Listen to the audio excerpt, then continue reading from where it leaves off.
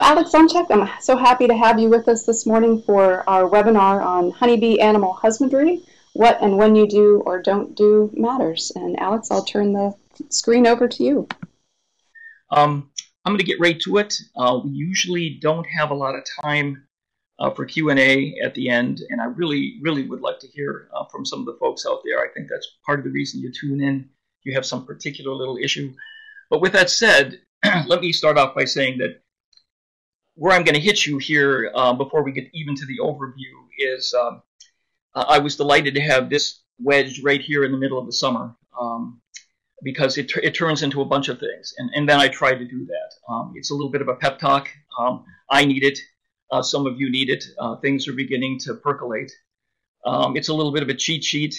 And I hope when we get done, I'll even throw in a little specific kind of summer recipe that as much as I am the theory guy, beekeeping boils down to practicality of getting things done in the bee yard. So without further ado, let me start moving things along. For those of you who want to reach out to me as well, there'll be a contact at the end or on your PDF. So again, I'm always happy to take a question. If I've said something in this webinar you'd like to extend or disagree with, I'm happy to have that conversation. One little piece of housekeeping that I just have to get off my plate, and I thought of this at the last minute. A good friend of mine, this is going to seem like a shameless plug, but anybody who knows me personally knows that I veer away from the bright hot white spotlight most of the time. But I was given this particular award by the Double Bliss family, by the Eastern Apicultural Society. And I was unable to attend the award ceremony. Part of the idea behind an award is to acknowledge the award in public.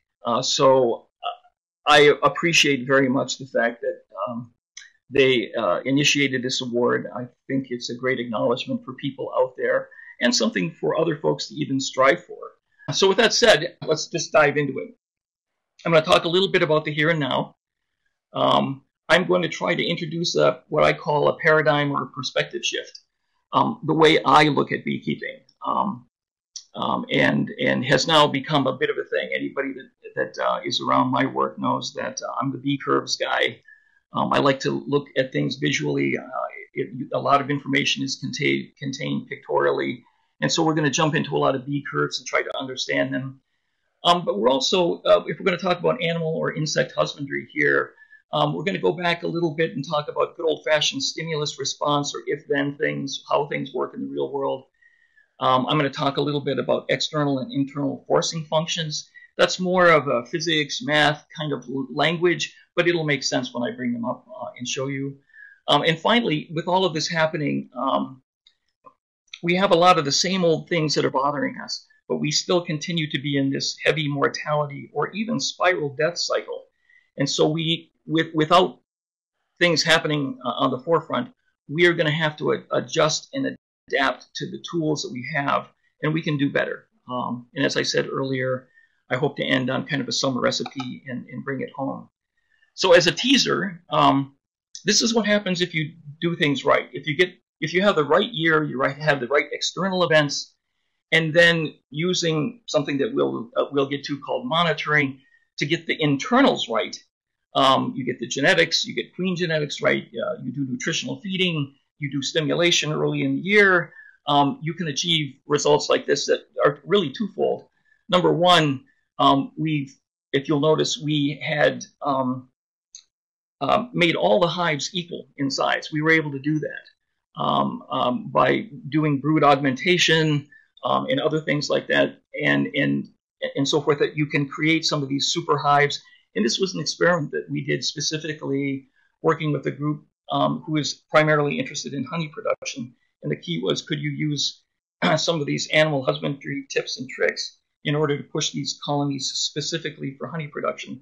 And since some of you are interested in that, this is just, again, this is a kind of a visual representation of what can happen. Obviously, these had to be healthy hives in order to produce this, but you can do much more. So I find it ironic that we're talking about, animal or insect husbandry at a time when more of us are away from the farm than we ever used to be.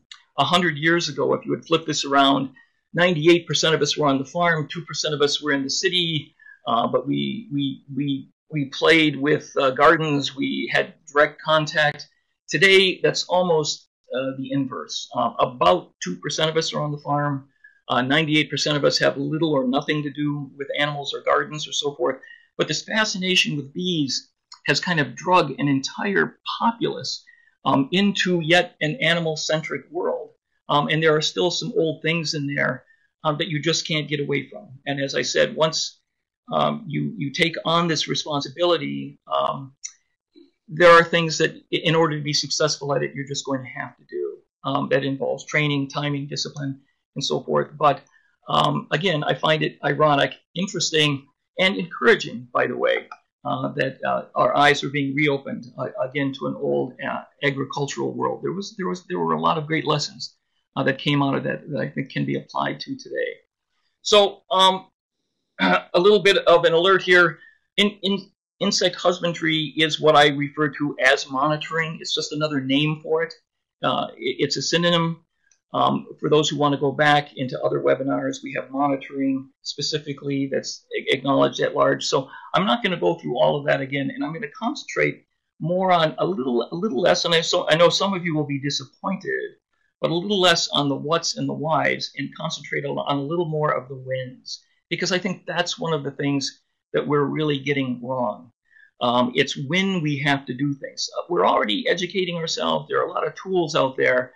But a lot of the time, it's when we're doing things or not doing things that are really beginning to affect us. So let's make it real. This is a real story from a colleague down the road. Gifted so many hives, didn't really know what he was getting into, didn't really want to dive in head full, didn't know a lot about beekeeping. So as I said, he was kind of a passive observer, a bystander, right? A set it and forget it kind of guy. You put them down. Bees know what to do. They've been at it for 200 million years. Just give them room, let them do their thing. As you walk through this list, you'll see that, and I'm sure many of you can commiserate with this, that's not the case today. Set it and forget it beekeeping is gone. This now, you really have to be a conscious observer, and you have to be an arbiter in your colonies. You have to get in there, you have to do things, and you have to do them at a certain time. There's just no way around it. Let me bring this to a more specific. I went through this whole thing again this spring. I'm in the southwestern corner of Ohio, Oxford, Ohio, Miami University, the birthplace of the modern beehive, where L.L. Langstroth did his seminal work here in the 1850s and gave us the modern beehive. But here we were this spring, and I went down to the various yards as the bees came up from the south and people were picking up their packages. And this is very familiar to many of you. You pick up your bees, those that are available to you.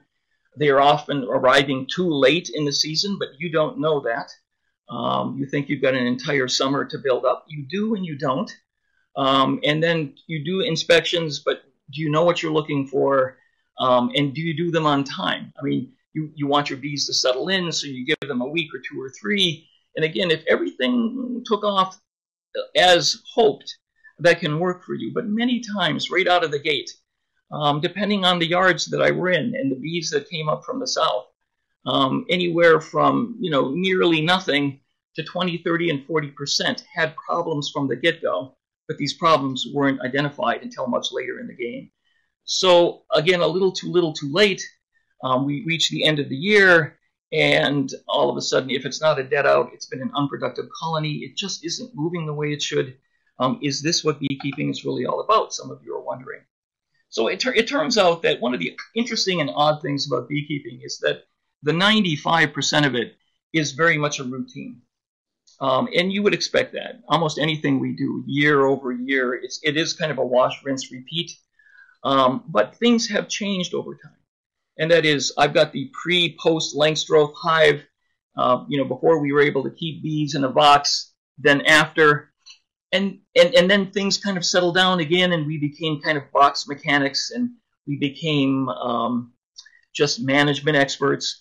And then we hit the Varroa years, about 27 years ago. And so we have a pre-post Varroa life.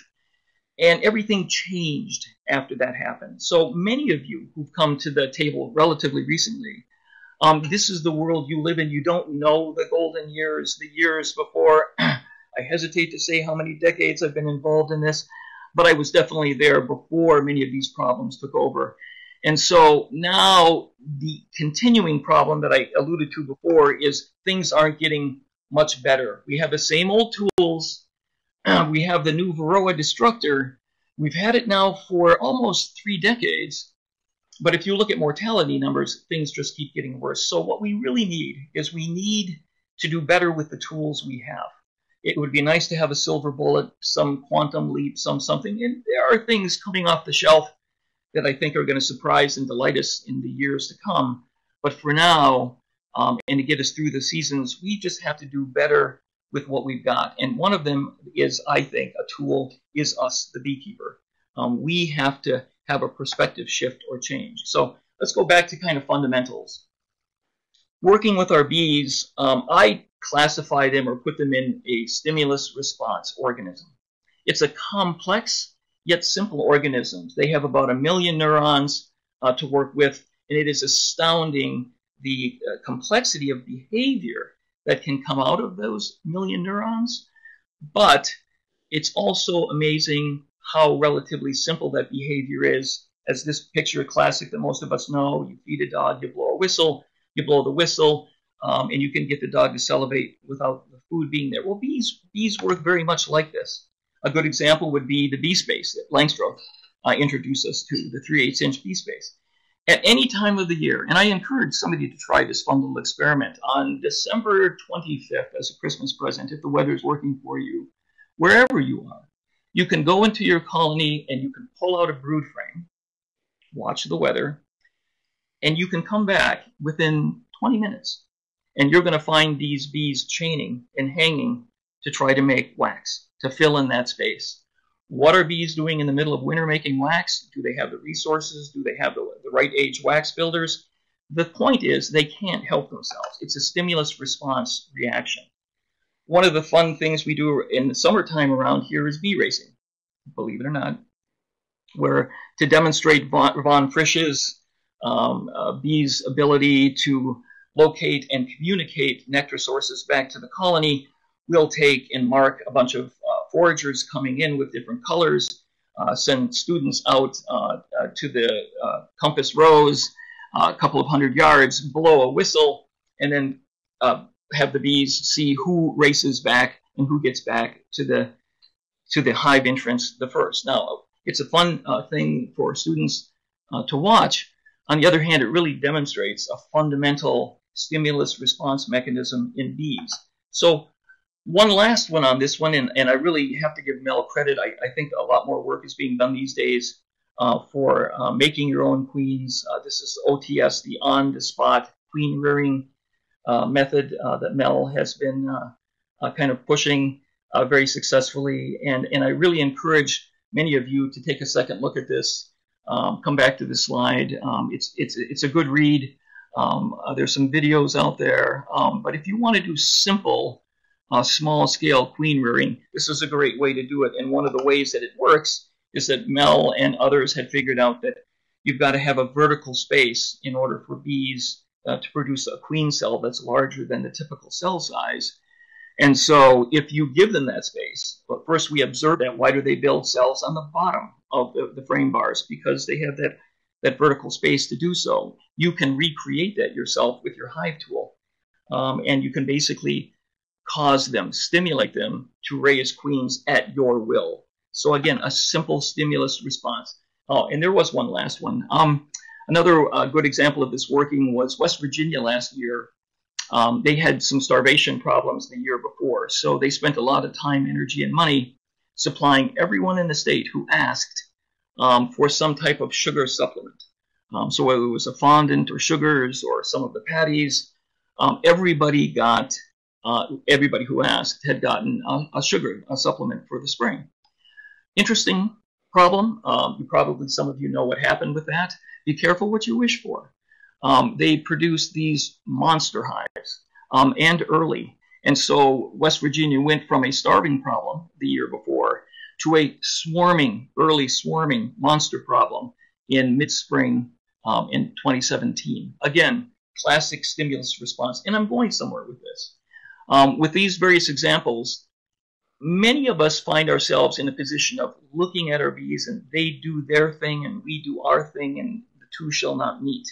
What I'm trying to encourage here is that you take a step across that divide and understand that, not that you're a taskmaster, but once you understand how you can stimulate and get a response out of your bees, your beekeeping life changes completely. A good example would be, some of you are familiar with this old poster that's still cycling around, and if you look at it, it's the classic beekeeper's year.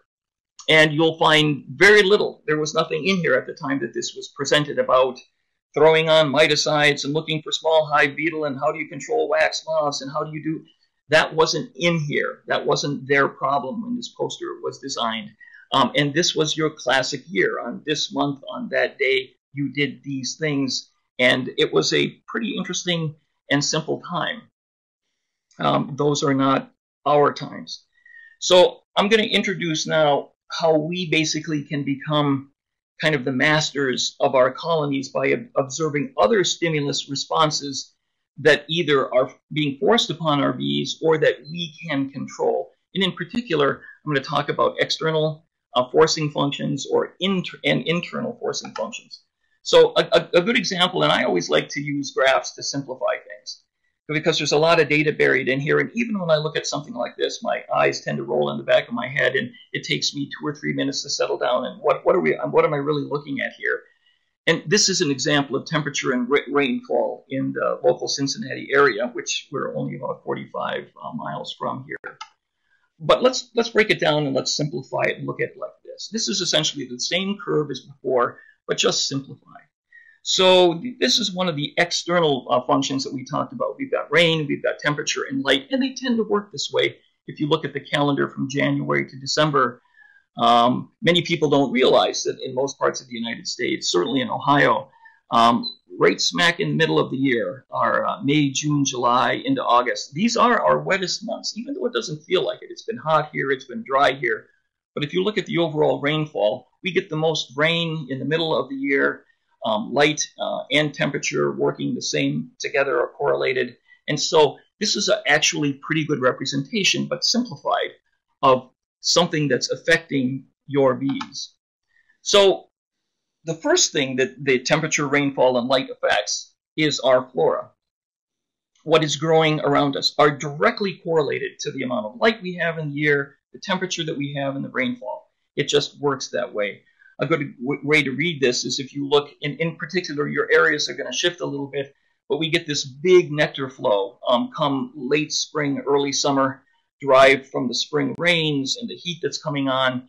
And then as we reach July, August, into September, the heat is on. And so, though it's green out there, the great green expanse is a trick to many beekeepers who are going, I got my bees late, but why am I not getting honey? Everything is green and lush and growing. And the fact of the matter is, it's so hot out there. Most of the things that we're going to flowered already. We have some perennials that are still going, but by comparison to the large S, it's very much smaller. Then the fall rains come, and we still have some temperature working for us, and we get this spike. Around here, it's goldenrod and aster. In your area, it'll be something else. And again, this is a forcing function. Literally, the weather forces our flora to behave this way. So if you literally look at this, it's not hard to see that just looking at the flora curves, there really are 2 bee seasons in most areas across the United States. You have the first bigger summer season, and then you have the smaller fall season. And I bring that up because we'll talk about that later. There are things that you can do with those. I'm going to simplify another curve, like I did with the weather. This has to do with hive population. It turns out that there are different castes and ages and groups within the colony. And if you broke it down, this is absolutely fascinating. You should spend some time looking at this. This is what's really going on, the nuts and bolts inside your colony. But it can also be a little overwhelming, and I recommend we just go to here. This is what your bee populations generally look like around for the whole season. As things change, your bee populations build up. Many of you have kind of an intuitive feel for this.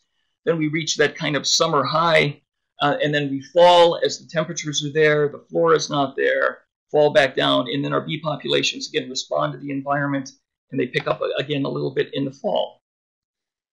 One of the things we have to also keep in mind as we're doing this is that this is not static. We are moving through the season here, and it's very important because can't you all just remember the other day that it was spring, you were just getting your bees, you were happy for the overwinter, you got your swarms, and here we are now, literally post honey crop season. It's gone, it's over. We have a very short season. We're not typical farmers. We don't look at the whole year. We'll manage through the whole year, but if you're a honey producer, and that's something that you're specifically striving for, you have to accept the fact that your bees are only going to really get going in March and April, and it's all over by the time we hit July. One of the things I also want to keep in mind is variability, yearly variability. All things don't happen on March 24th or May 15th or July 16th. Our years literally get skewed by the weather. So many of you are familiar. If you just think back 1, 2, 3, 5 years that are still probably in memory, we can literally be shifted by as much as 2+ weeks. So when many people come calling and asking, what do I do, and exactly when do I do it? It all depends on that year. We can't give you a specific date and your bees. But let's put this all together. Everything that I just said, one of the things that we can put together is we went from a simple stimulus response organism that I was mentioning, and we want to throw our bees in the mix of this. So our bees are literally being impinged by the weather above, temperature, light, rain, and the nectar from below. They are literally both, we're being forced from the weather, we are being forced from the flora, and our bees, as I showed earlier, are responding in kind. So for some of you who are wondering, why the populations, how do they move over time, and why do they move the way they do over time? Well, like the stimulus response organism that it is, it's because it's reacting to both its, in this particular case, its external environment. So, well, I just said that. Pardon my throat here. This was the slide I was looking for. Sorry for the stutter here. As I said, I've been sick the last 2 days. So I think this clearly kind of gives people, again, a sense of our bees are literally, as many of you have learned, that the queen is not the ruler of the colony. She is actually ruled by the other bees. How they feed her, don't feed her, what they feed her, literally determines whether or not she'll lay, how much she'll lay. The same thing for the hive at large. This population is literally defined by the environment it lives in. So depending on where you are, what state you're in, your weather conditions, your curves are going to look a little different, a little higher or lower, a little left, a little right. But again, your bees are going to be reacting to your environment, so your curves are going to take a slightly different shape, but it'll be the same principle. So in a simple world, again, this was pre-Varroa, we could have looked back at that old yearly calendar, and if you said, what do I do in the season? This was pretty much it. You started off by taking off mouse guards in the spring after the frosts. You take their winter wraps off. You swap brood chambers a little later on as your bees are building up to reduce the swarming, give your bees more potential. You put supers on early before you need them, and plenty of time to reduce congestion and swarming. And then finally you let them do their thing, and then we come down to kind of the symmetry of the post year. You build up, then you break down. And that's very typically the way things happened. And interestingly enough, this is very much the mindset of many beekeepers yet today. Not that it's malicious, it's just that they either don't have the knowledge yet to understand the full ramifications of the Varroa problem with its pathogen issues, and or they just don't have the mechanical knowledge to realize yet where we are in the grand scheme of things. So in this story, we've got to have a villain, and in our villain, most of you can appreciate that primarily, again, it's Varroa, Varroa, Varroa. But more importantly than Varroa is actually its infected Varroa, or Varroa hosting pathogens, bacterial and viral, that express themselves in your colony. So this has changed everything about beekeeping, and we have to respect that some of these things are under your control and some of them are not. So a slide that I had actually borrowed from Reed Johnson at the Worcester Bee Lab here does a nice little example, kind of giving us a quantitative size and comparison of the typical kinds of things. And this is dated a little bit, that are currently affecting our bees that was not on the seasonal calendar just decades ago. A whole host of issues, and I'm not going to go through them that much. The problem that we have is that all of this stuff is moving.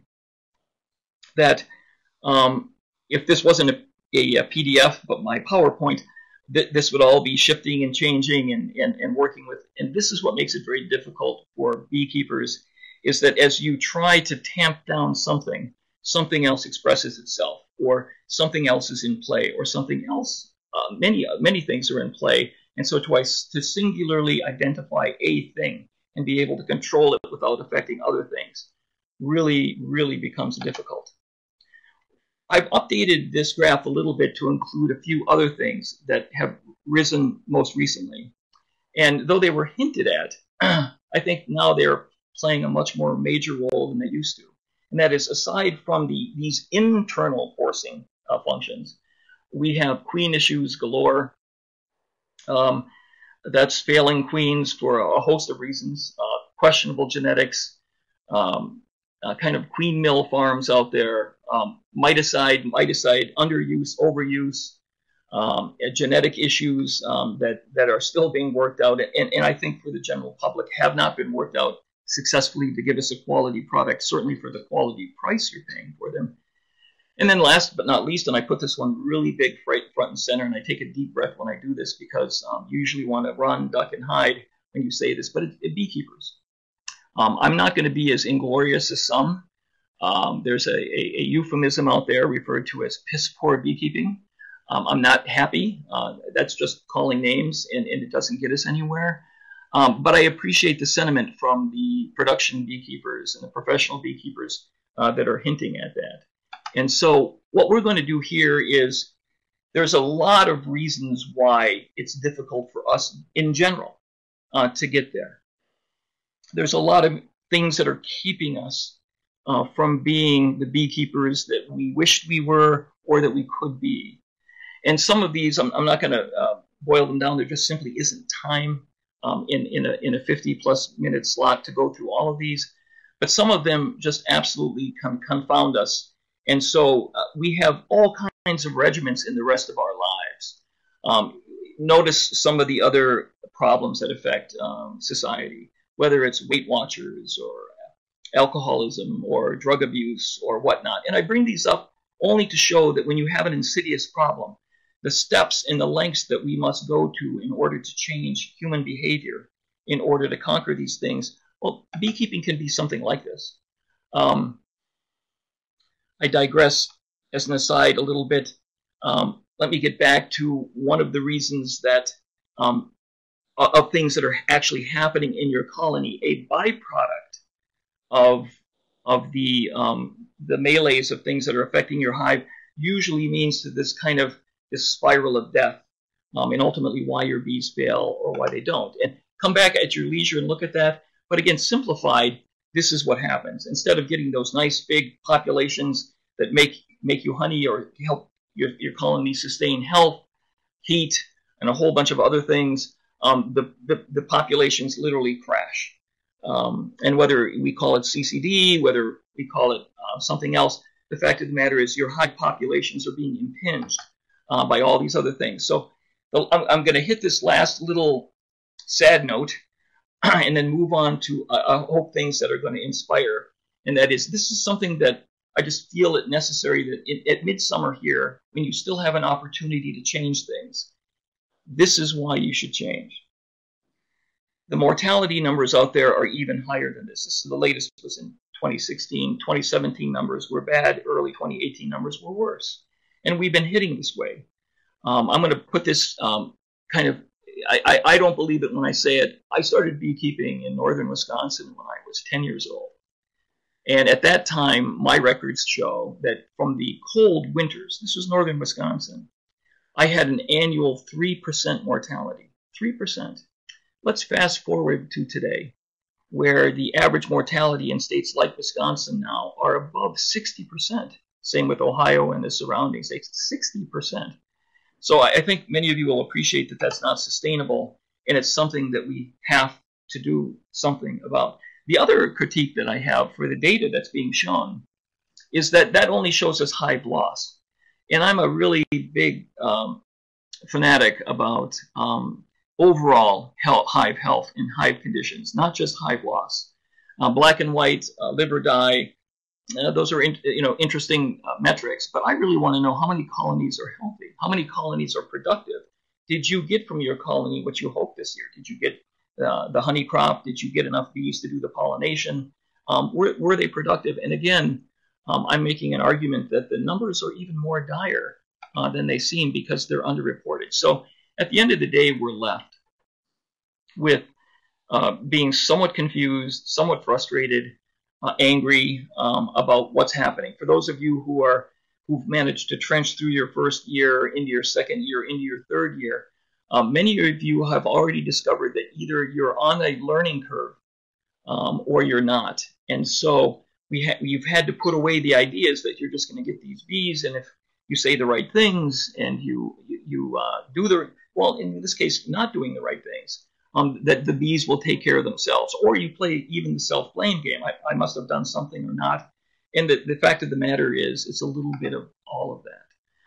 So one last perspective key on all of that data that I just showed you, and it's so hard to simplify anymore, all of those numbers and all of those viruses and bacteria and chemicals and genetics and everything else, is to take all of that, put it on a shelf for a moment and say, where am I going to concentrate my energy?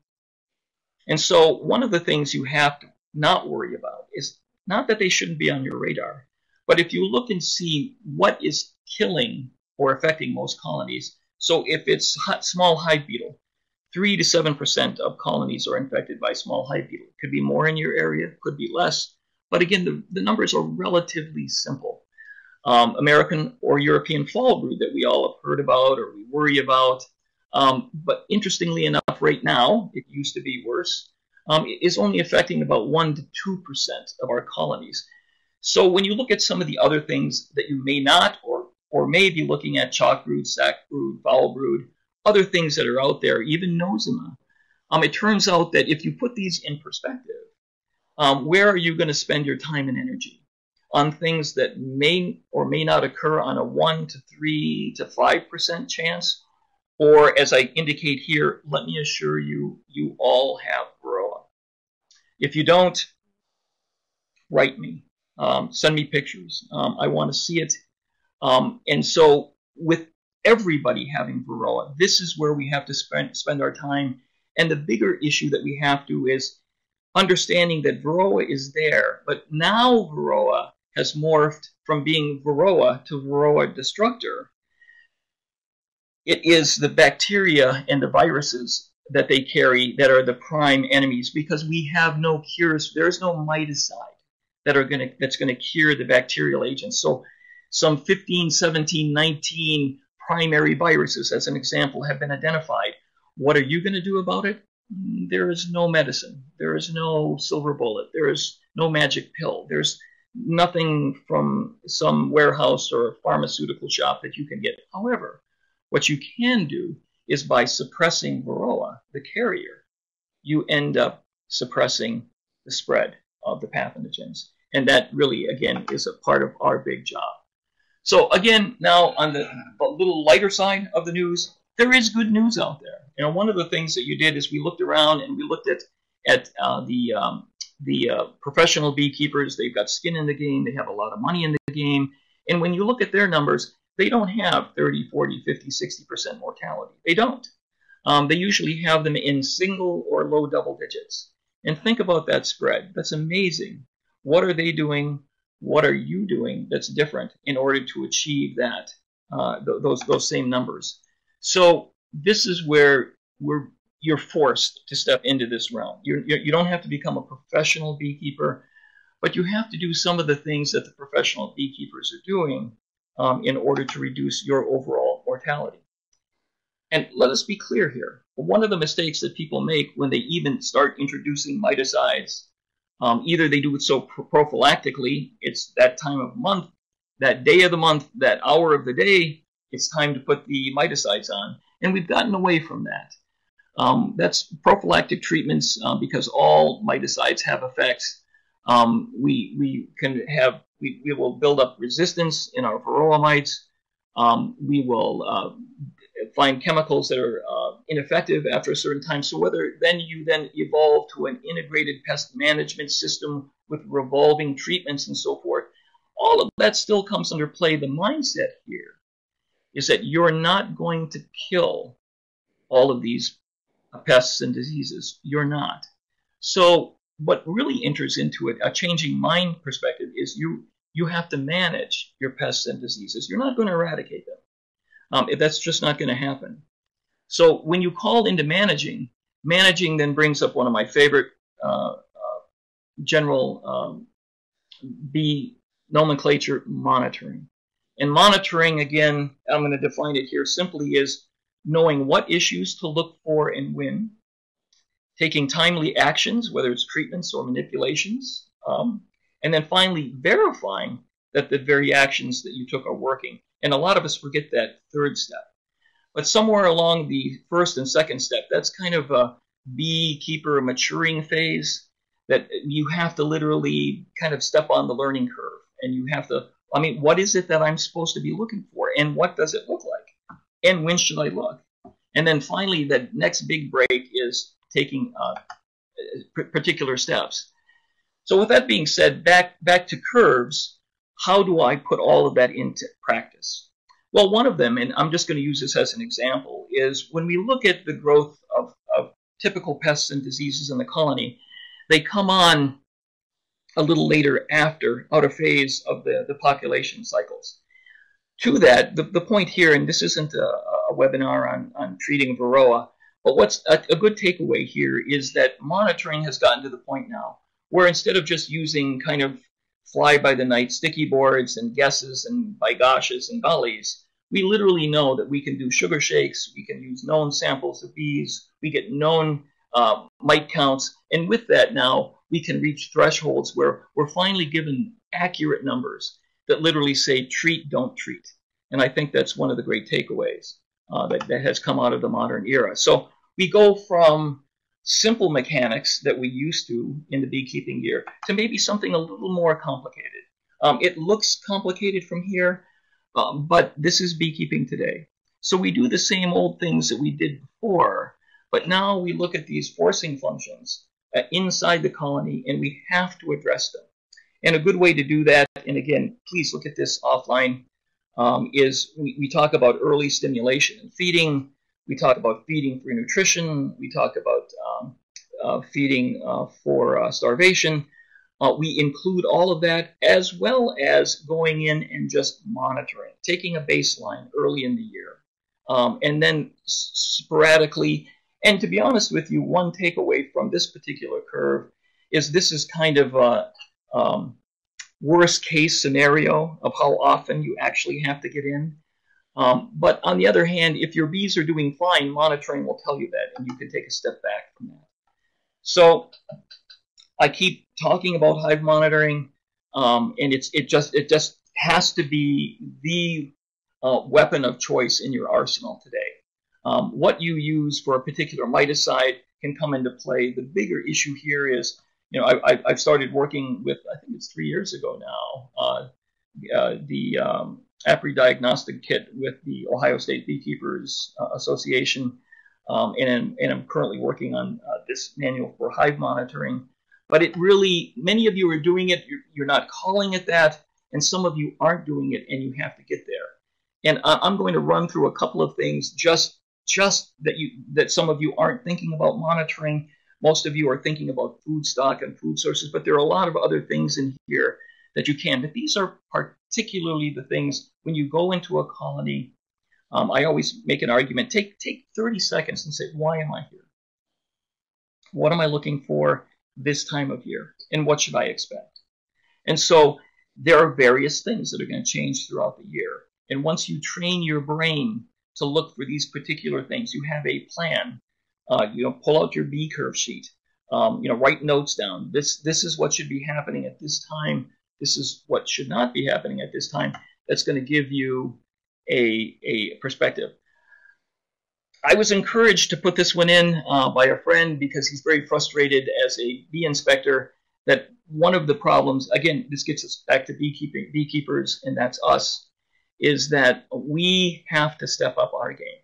I mean, the bees are struggling out there. And back under the animal husbandry, the argument is, as we would not allow our dogs and cats to languish, not feed them proper diets, not exercise them, not give them the shots and or even in this case tick or miticides that they need seasonally, we would be remiss and be, I guess the expression today is poor pet parents. Well, the same thing has to happen with honeybees. Are we going to be good or bad insect parents? And again, it takes work. One of the other things that kind of baffles people is about the timing. And when you saw the curve that I showed earlier, I'm sure some of you were gasping about, wow, I didn't buy into this. I've only got, so many hours in a day, a week, a month. And I want to make the argument, we call them fire drills or whatnot. But the fact of the matter is, you can do a hive inspection looking for specific things in 2 to 3 minutes. It really is true. You can pop the top off, the inner cover off, whether you have to wade through the supers to get to the center brood chamber, which is basically the oracle. It's going to tell you everything you need to know about that colony's health. Once you get into the method, it's like doing sugar shakes. Difficult the first 1, 2, 3, 4 times you do them, but after you get used to this mindset, so it's not just a general trip through treating the grocery store if it were a museum and you're just pushing your cart along looking at everything. This is specifically going in looking for a specific thing at a specific time of the year. And we're caught by this, by the way. I like this picture from this year. People were telling me when I was pushing that we're late. And they were going, it can't be. This is Ohio. It's only February. Well, this was on February 28th. And I went into a bunch of boxes when the temperatures just crested 55, I think, that day. And look at the brood that we were seeing in February. So already our bees were way ahead of you. I would also ask you to look, by the way, on these particular frames. Do you see any honey stored in the corners of these? Do you see any obvious signs of pollen that are there? So these young bees that are going to be raised here are already going to be in distress.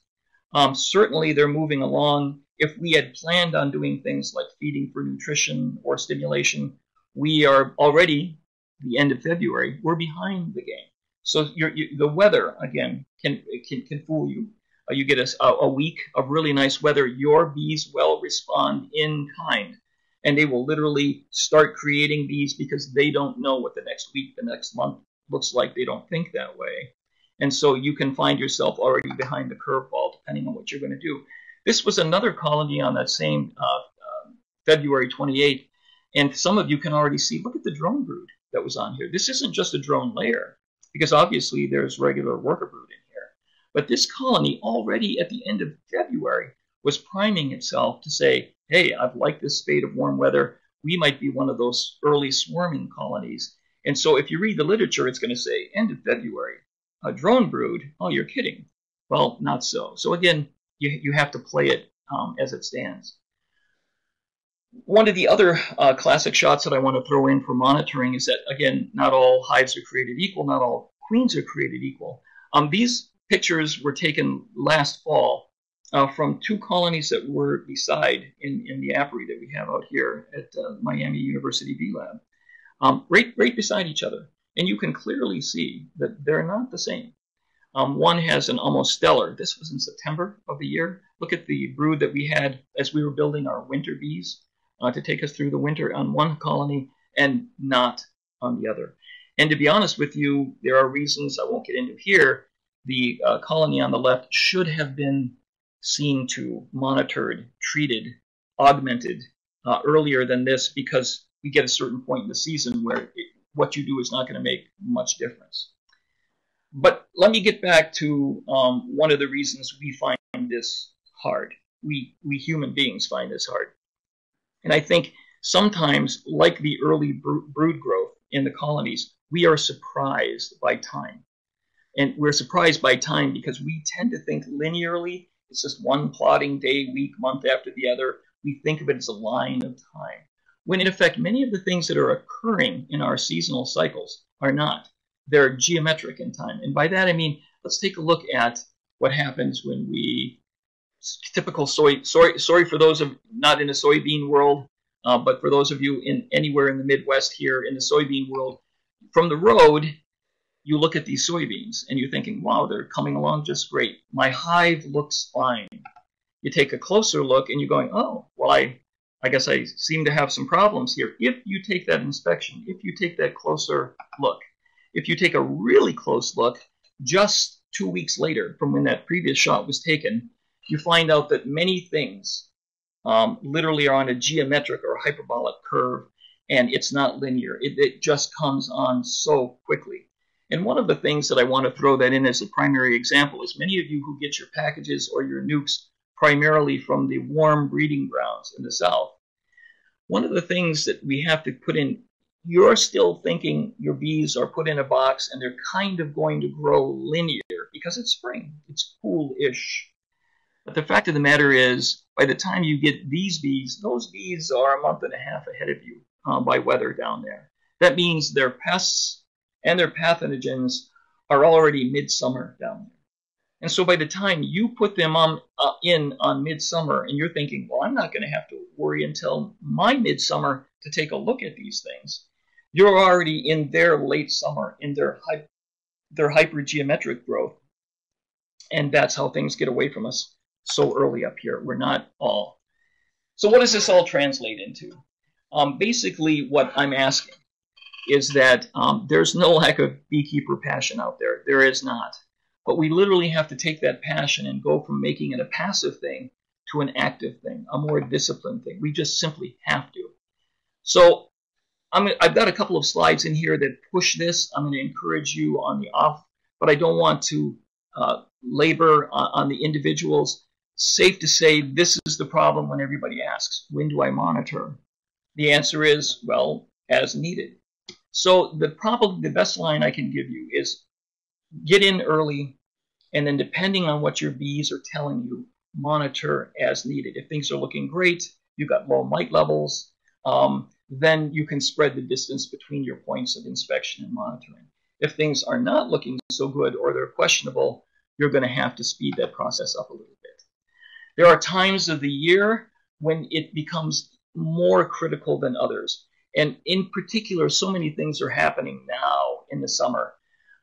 We've almost exhausted or have exhausted our pollen supplies that brought on those big populations, but there's nothing out there. It's dry. It's hot. That flora curve that I showed you is waning. It's at a bare minimum. And depending on where you got your bees from, you have an influx of pests and diseases. So let's take and try to make this somewhat practical. And that is, here's a classic monitoring approach. I've got a good location. There's good forage. I've got reasonably good bees, whatever that means. Good queen. They seem healthy. And it's a good year. That rain temperature cycle, it just hit us right, and everything seems to be low pests and diseases. Great. We'd all love to have this year, and some of us do get them. But the real thing that happens is that we go in with an iffy location. I mean, there just isn't much forage there. At the end of the day, you have to look at that as well. When you look around, can I put my bees in a better place, or am I going to be constantly feeding them or not feeding them and suffer the consequences? I've got suspect bees, but the fact of the matter is, okay, fine, but fix them. Don't just let them languish. Bees don't get better by themselves, generally speaking. And I don't mean anything by this, but beekeeping by faith is not a good plan. You should take specific and directed action to try to improve, make the bees that you want to have. And again, You can do all of these things right and still get an iffy season. It was cold, it was hot, it was dry, it was wet, and that happens, 1, 2, 3 seasons out of 5, no matter where you are. And so we have a whole host of things that are starting to impact us. Probably what we see more often to get us to that 60% mortality is a combination of all of those things. I have an iffy location and I don't do anything about it. I don't feed. I've got bad bees to start, but I didn't recognize it. My queen died. I didn't requeen. I didn't augment with workers. And it just went into this slow spiral of death. Bees only live for 6 weeks in the summertime. On day 1, they were starting to die, and the queen just never replaced them or never took off. And finally, I've got an upload of pests and pathogens that I'm not seeing, I'm not recognizing. Maybe I even treated, but my bees are not responding to my treatments, and therefore I didn't go back in and check. I just said, hey, they're checked. I can go on vacation now. I'll check my bees in another 3 or 4 weeks, and I'll see how things are going. Again, a recipe for disaster. So I'm looking at the clock here, and I want to see if I can give a little bit of time for some questions out there. So I'm going to just hit a couple of these slides from a top point of view. I think it's time, to be honest with you, that we stop being completely half-full beekeepers. I think when you get into your colony, one of the things that you should do is you should assume that things are not right until you, the beekeeper, proves that they are. It's a twist. It sounds like a game, but I think too many of us go in just expecting the best, and then we see the best, and we don't see the worst. And I think if you turn that on its head, you'll find out that your beekeeping habits will change. Make them prove that things are going fine, and you'll get there. I said this earlier that not all bees are created equal. Not all beekeepers and not all seasons are created equal. That makes it difficult for beekeepers to get in. I've hinted at that go in early and then monitor as needed. A soft note on the miticide thing is go soft with soft chemicals, usually the acids, and then go hard. But again, that's more information than we have time for here. The bottom line is probably the most salient one here, and that is if you control varroa, you're controlling diseases, and diseases are your primary property. Now, even though you can't cure diseases, you can control them. So a quick little recap of some of the things. Feeding, specific things that we can do for the summer now as we get in here. Feeding is important. There's no more nectar out there. There's no more pollen out there in most places. They need all of these. They need not only the carbohydrates, but they need the proteins, the vitamins, the minerals, the fats. Monitor your food source. When is the last time one of you went into your hives, and I mean within the last, say, 3 weeks, and you could show me frames and frames of pollen that are still stored? Remembering how much it takes. And for some of your eyes, this comes as a little bit of a surprise, but the numbers are just telling. If you want to keep a simple colony through the year just to take care of itself, you're going to need about 2 million flowers. If you want 100 pounds of honey for yourself, do the math. You're not finding that in the local area. It's just not happening. So again, this whole thing was supposed to be built and predicated on, I wanted to spend more time talking about seasonal timing and better times to do things. And again, take a look at this on your off time, but there are times when there's a demand for monitoring and a demand for the actions that you specifically can take as a beekeeper. I said I was hitting a couple like feed. I want to hit queens. A lot of them are good, bad from the good go. Take a look at this, please. There are things you can't do. The clock is always ticking on queens. Always assume the worst. I'm sorry, but I'm going to go there. Assume the worst until your queen proves side to side, top to bottom, viability, then you're ready to go. Another thing that I want to throw in for the summer recipe is that there are things that you can do, but putting other frames of bees into weaker colonies. Again, look at this. Bees are going to be limited by the number of bee resources they have in a colony. Simply moving a frame or two of bees over from strong colonies can make all the difference in the world. And so this is a little bit of a review.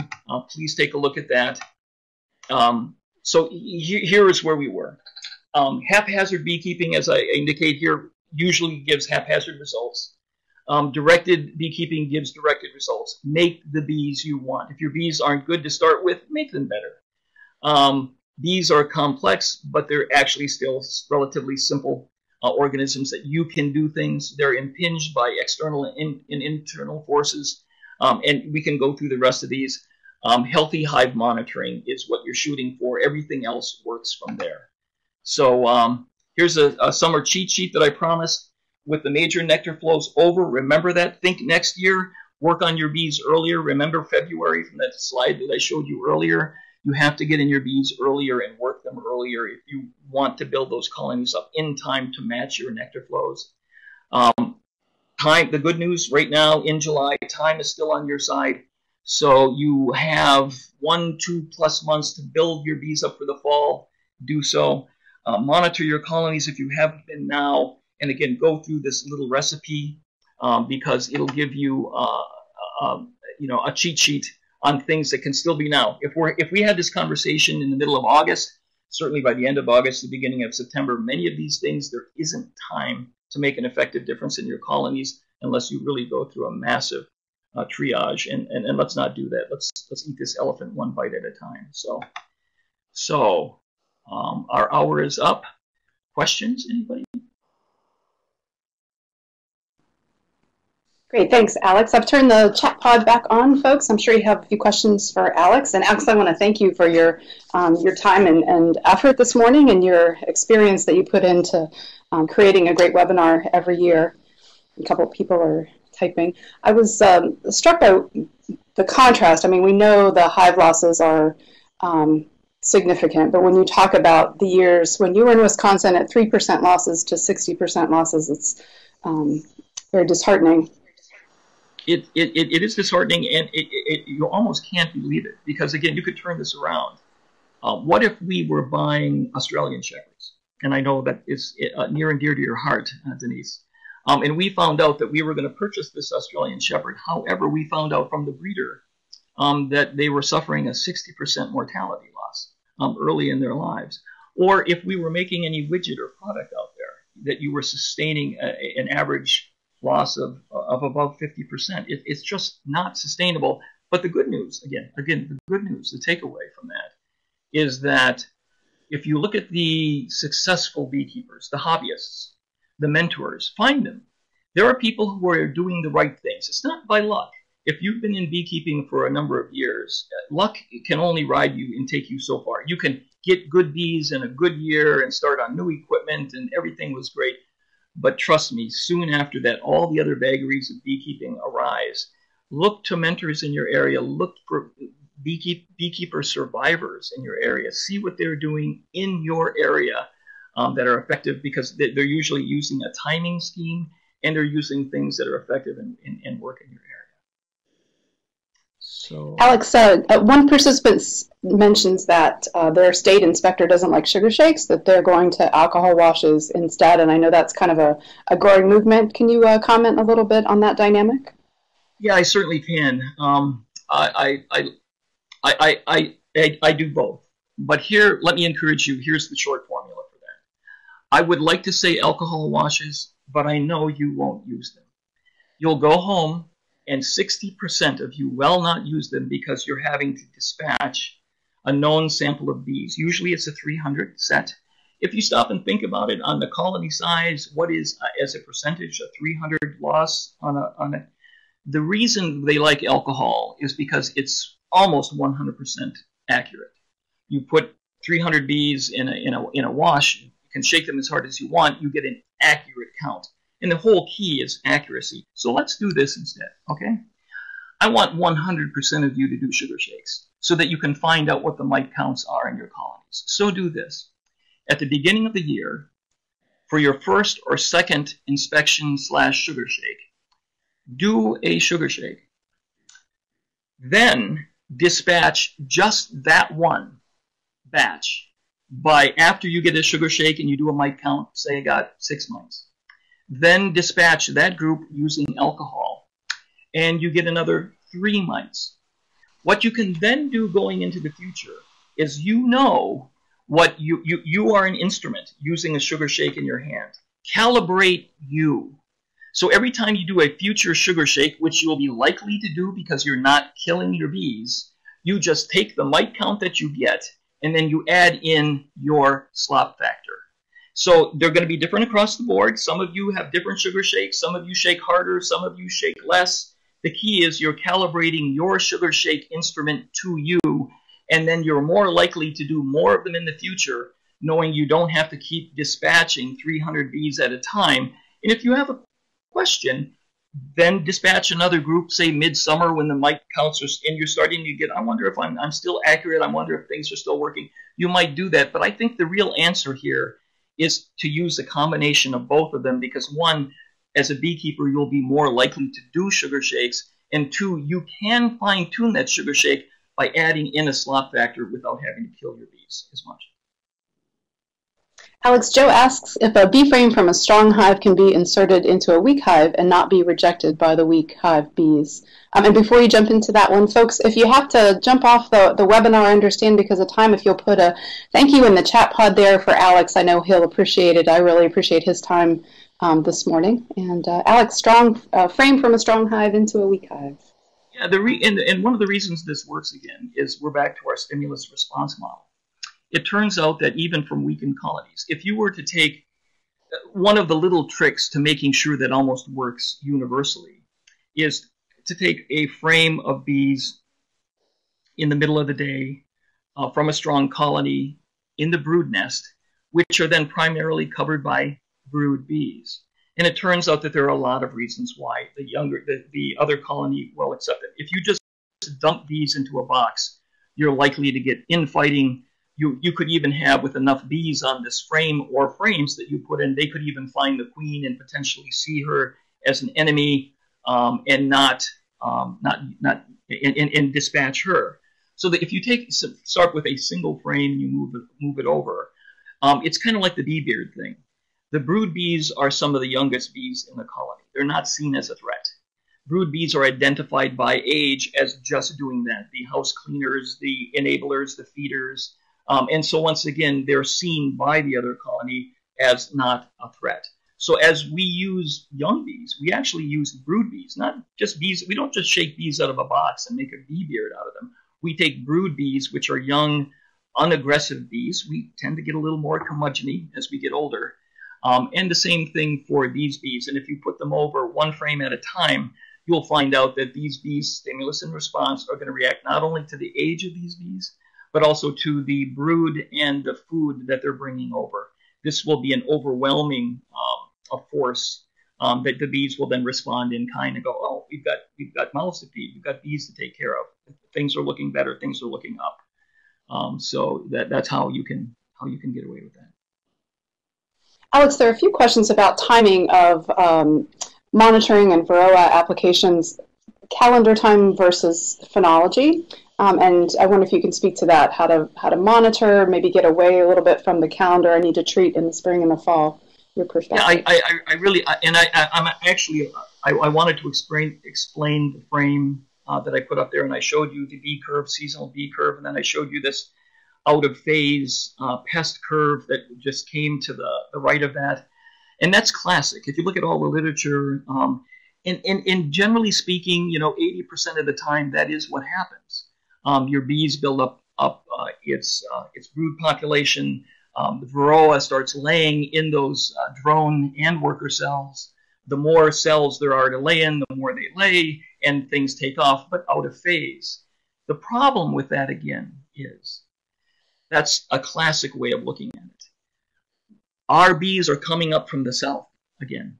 And so by the time they're laying, even early in the spring, Varroa is already in there. You don't get boxes and packages that say Varroa free. We don't do that anymore. And so they're already ahead of the curve. And so here's what I've suggested. I've been in colonies, too many colonies, that even here in southwestern Ohio, in March, the middle of March, the end of March, when I've done sugar shakes and tests, I found high Varroa populations. If you had waited until after the honey is off in July, where the typical curves tell you Varroa is starting to encroach past the threshold level, that colony is going to be long gone.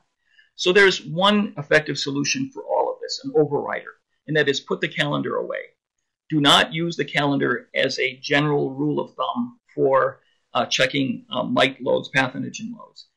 Get in as soon as the weather will permit you whether in your area it's at the end of February into March, and do a baseline varroa test. See how your bees came through the winter. Were they able to, if you overwintered bees? If your packages just came in, again, this is a good reason for not doing an alcohol wash. With those of you who just got a 3-pound package of bees and they're just getting off the ground, you're going to go in and you're going to dispatch 300 of them with an alcohol wash? I don't think many of you are going to do that. But the key here, again, is as early as you can, however you got your bees, a swarm, a package, a nuke, a split, something.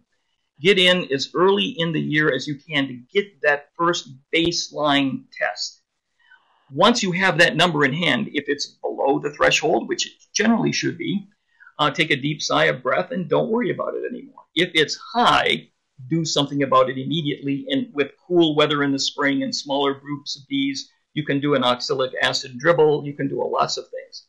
Then I recommend, again, once you take your baseline, go in about another 3 weeks and take another monitoring test.